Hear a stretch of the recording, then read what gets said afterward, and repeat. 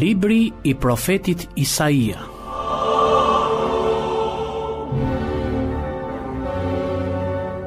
Kapitulli 61.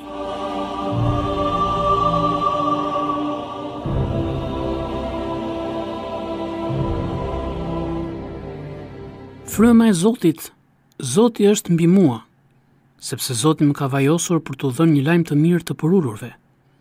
Më ka dërguar të lidh plagën e atyre që kanë zemrën të thyer, të shpall çlirimin e atyre që janë në robëri, hapjen e burgut të burgosurve, të shpall vitin e hirit të Zotit, edhe ditën e hakmarrjes së Perëndisë son, për të ngushëlluar tërë ata që pikëllohen, për të dhënë gëzim atyre që pikëllohen në Sion, për të dhënë atyre një diadem në vend të hirit, vajin e gëzimit në vend të zis, mantelin e lavdërimit në vend të një fryme të ligështuar, me qëllim që të rquhen lisa të drejtësisë mbjellja e Zotit për të paraqitur lavdinë e tij.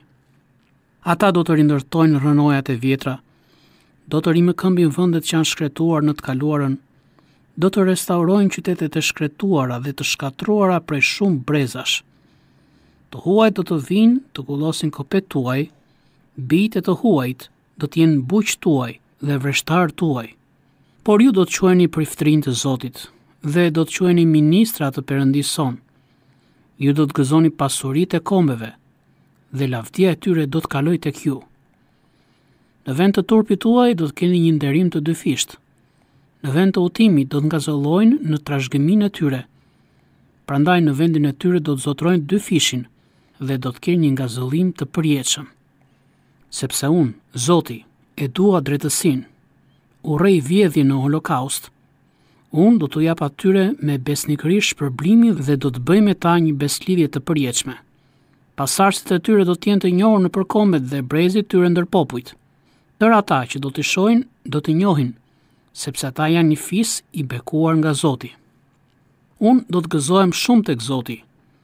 Shpirti im do të kremtojë Perëndin tim, sepse më ka veshur me rrobat e shpëtimit, më ka mbuluar me mantelin e drejtësisë, ashtu si një dhëndër që vë një diadem, si një nuse që zbukurohet me xhavairt e saj. Prandaj ashtu si toka bën që të rritet bimësia e saj, edhe kopshti bën që të mbijë atë që është mbjell. Po kështu Zoti do të bëjë që të mbijë drejtësia dhe lëvdimi përpara tërë kombeve.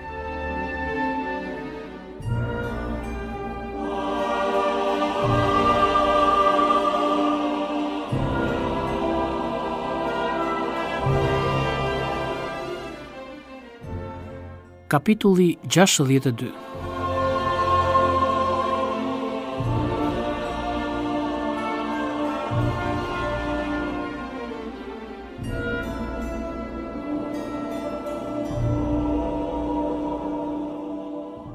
Për hir të Sionit unë nuk do të hesht, dhe për hir të Jeruzalemit nuk do të gjej prehje derisa drejtësia e saj të mos dalë si agimi dhe shpëtimi i saj si një pishtar flakërues. Atëherë kombet do të shohin drejtësinë tënde dhe tërë mbretërit lavdinë tënde.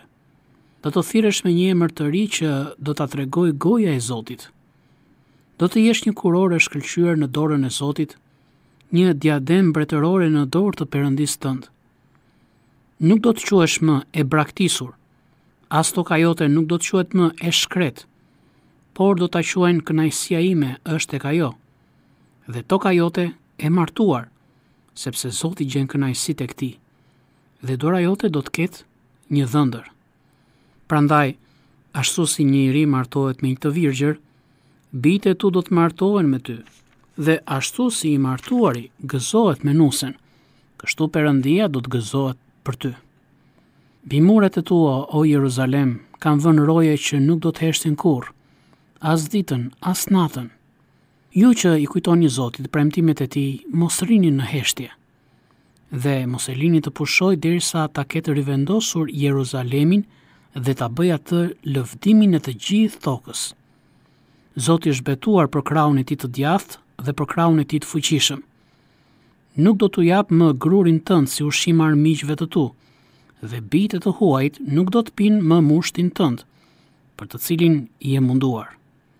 Por ata që do të kenë mbledhur grurin do të hanë dhe do të lëvdojnë Zotin, dhe ata që do të kenë vjelur, do të pinë mushtin në oborret e shenjtërore sime.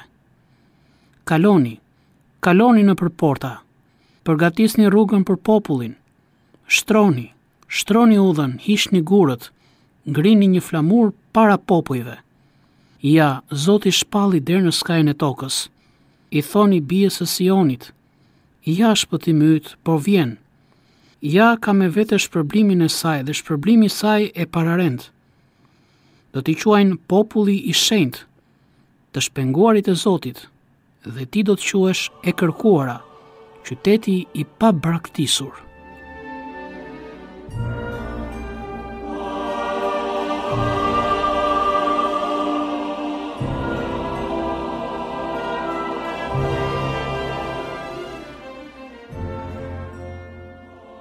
Kapitulli 63.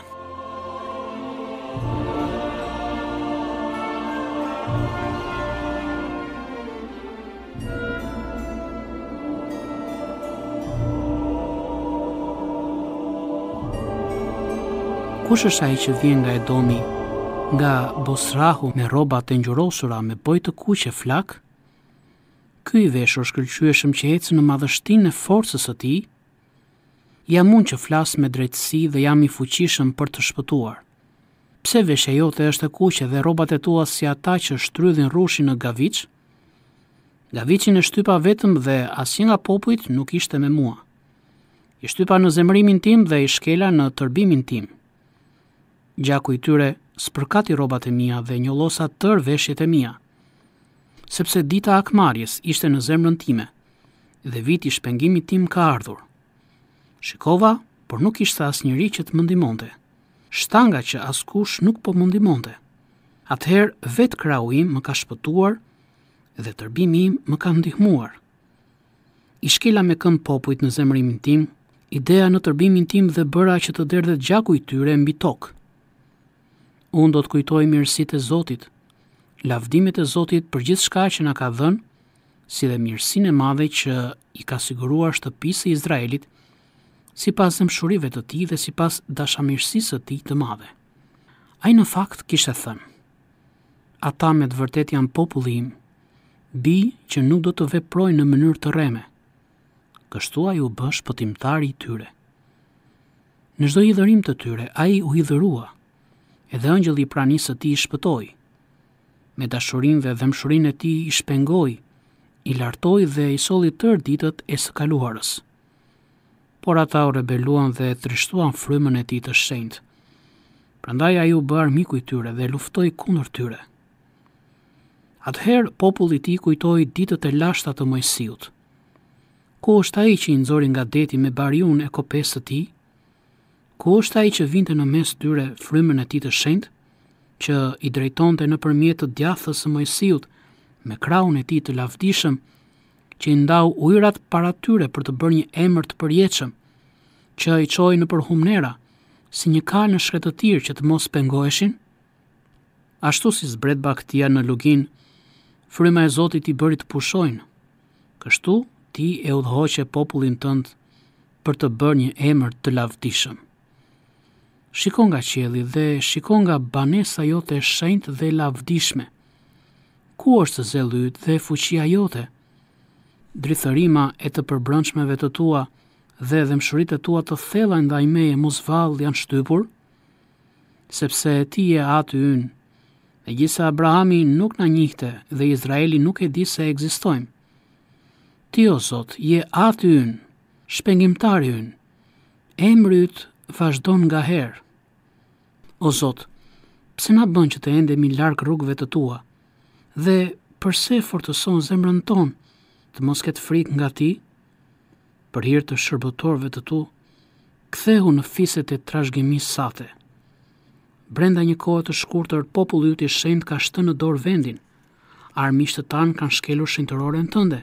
Ne u bëm si ata mbi të cilët nuk ke qeverisur kurrë, mbi të cilët emri yt nuk ishte thirrur kurrë.